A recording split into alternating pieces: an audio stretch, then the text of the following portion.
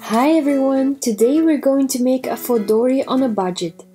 I've been thinking about this project for a pretty long time, and a week ago I've bought my favorite magazine, and it's called Flow, and I got these 3 crazy beautiful booklets for free with it, and so I thought what a better time to do this than now. It also is going to serve a purpose because I want to start sketching, and it will be a perfect little dory that I can just take with me wherever I go. So we're starting with 2 pieces of pretty patterned fabric, and you can just pretty much sew it around and be about done with it. But I need mine to house some sketching pens, so I need a pen holder. And I decided to use a white elastic band for this purpose. I decided beforehand where my pen should be and sewn a few straight lines. It's really not that difficult. If you are new to sewing, I will have a link for you below with a free online class on Craftsy. It's my go-to place to learn new techniques and get new ideas for you ladies.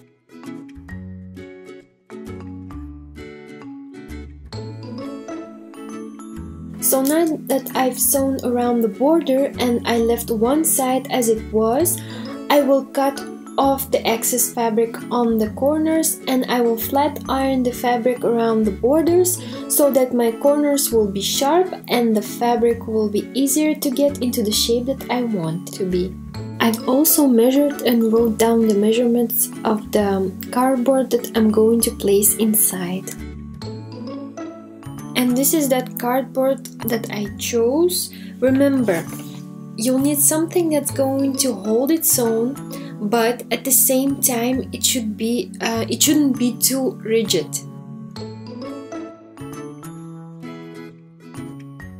For all the measurements that you'll need, visit my website, the link to which I'll post below.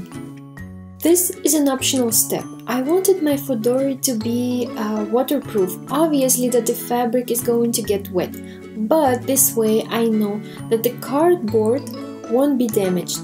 The material that I'm using is a type of plastic, but I have no clue of what it's called. It's a very soft to the touch, and it will also give the cover a bit of bulk that I need. Now that the cardboard is done, I'm going to insert it into the fabric and sew around the border to seal all the sides. And I find that it also gives it a whimsical look because I'm sewing with a very colorful thread. A tip with the sewing the border: use the zipper foot. My machine had trouble with the corners. It kept sewing in one place without any movement.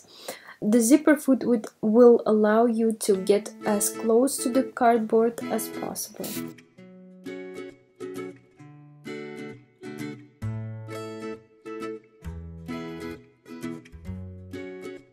Now I'm punching holes and inserting eyelets. It's a pretty simple process, although the thicker your cardboard, the more elbow grease you'll need to exert. Time to thread my dory with an elastic band. I found this one in our local dollar store. My elastic goes from the top second eyelet to the bottom first, then the bottom second eyelet to the top first, and then I just tie it. This is the same system that is used in the real Midori.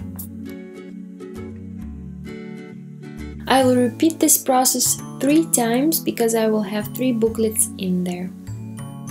I have also threaded the middle eyelet with an elastic band and attached a cute button to it.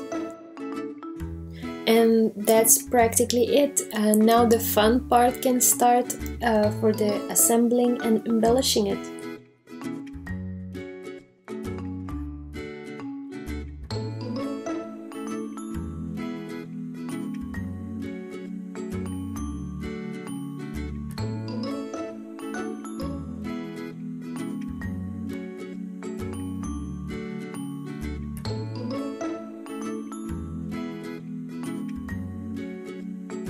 I also wanted to cover up all the knots on the top, so I attached another button and trimmed off the little bits and pieces of the elastic.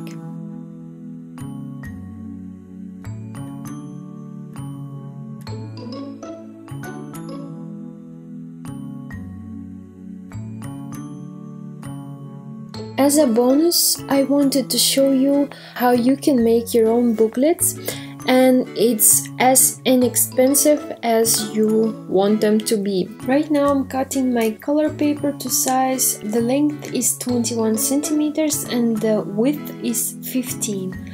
I'm taking 8 of them, all different colors, and this is just kids color paper. It's not really great quality or anything, it's just I took it again from the dollar store. It was not so expensive. So your booklets can be as expensive or inexpensive as you want them to be. It can be watercolor cardstock, it can be whatever you want it to be.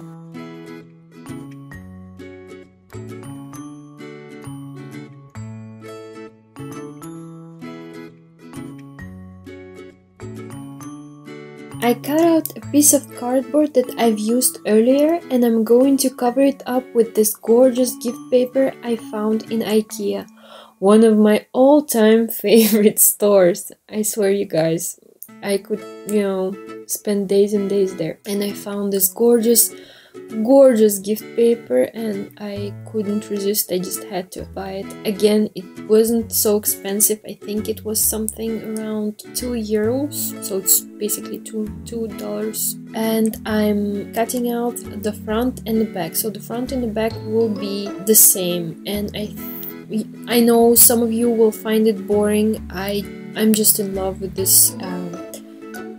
this gift paper. I've also bought a lot of different stuff there, but these gift labels, a lot of stickers, they now have them, and also I bought washi tape and notepad and gift tags. I have no idea what I'm going to do with them, but they are all in fall colors, so I can use them in my planners, I can use them in my craft work, so you will probably see me work with them a lot in my next few videos. I just love the colors, by the way. I'm in love with those color schemes that they had.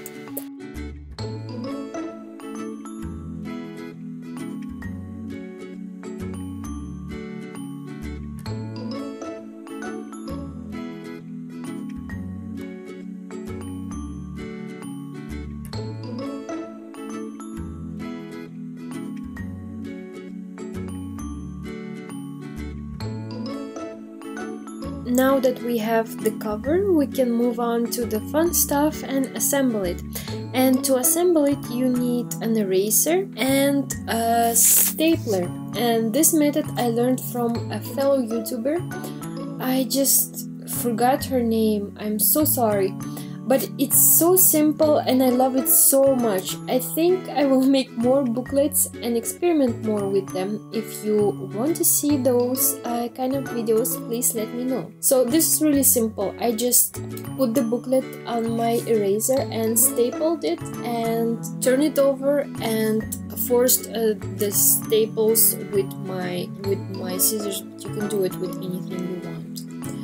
So that's it, my booklet is done, my Midori is done, FauxDori is done, and I hope you've enjoyed this video.